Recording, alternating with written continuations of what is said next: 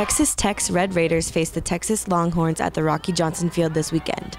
After taking a loss on Friday and tying up the series with a 4-0 shutout win on Saturday, the Red Raiders came out with a series win on Sunday afternoon with a final score of 7-3. This was the Red Raiders' first ever regular season series win over Texas on senior night, which makes it a 3 straight series win for Texas Tech. They are looking to win their first ever 4th straight series win next weekend at Iowa State.